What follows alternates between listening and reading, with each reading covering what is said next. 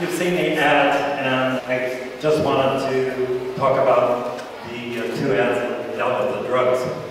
And I thought that adolescents should be asked to leave. Before I do that, I'm almost 70. You know.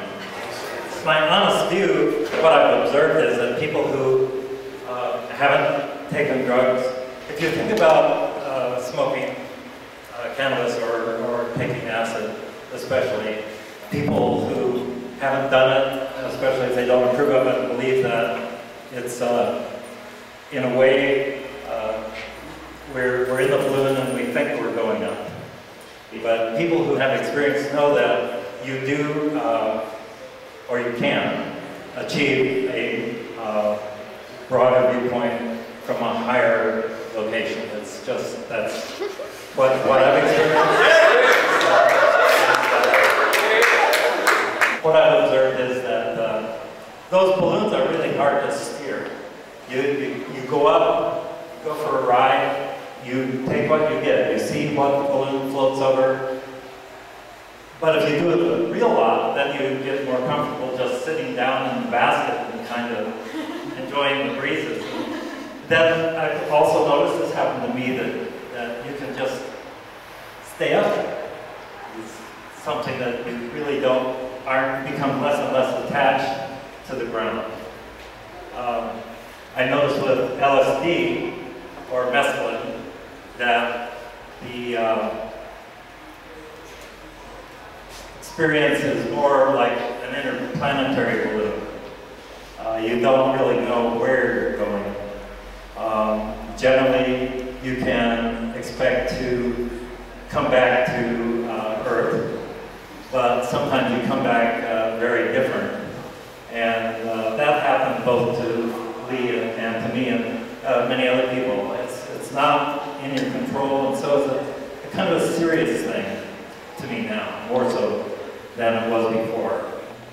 The last LSD trip I took, of about 20 trips, I landed in a worldview that that I never really did get completely back from. Where I went to this place where God was not a monster, and he was this very authoritative but friendly person. And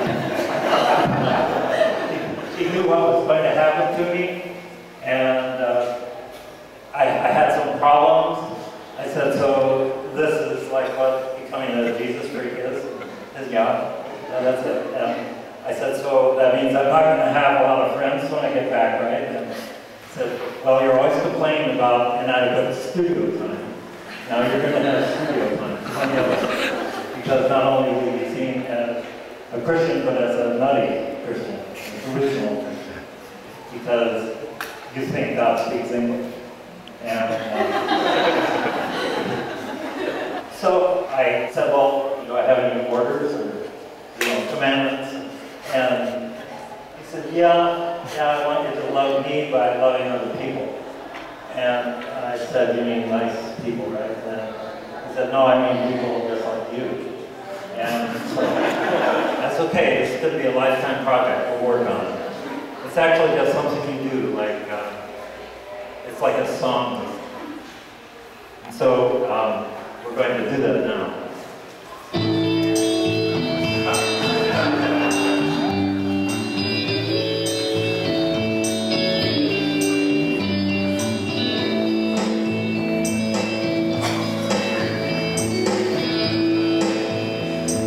Love is but a song we sing, fear is the way we'll die. You can make the mountains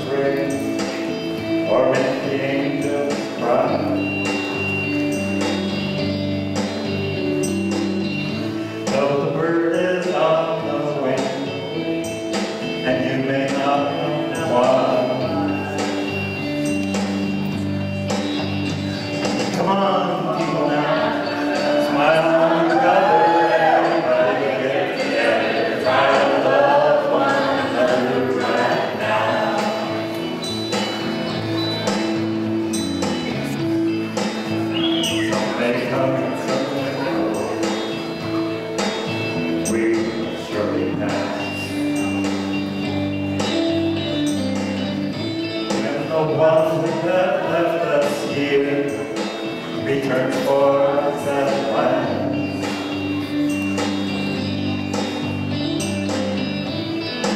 We are but a moment's sunlight, fading in the grass.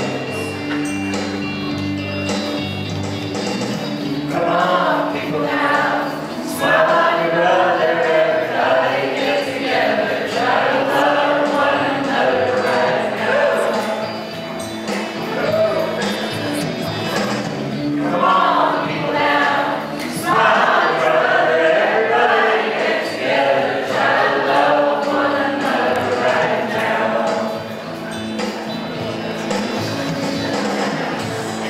So I read in Newsweek magazine that married people live on average 2 years longer than unmarried people.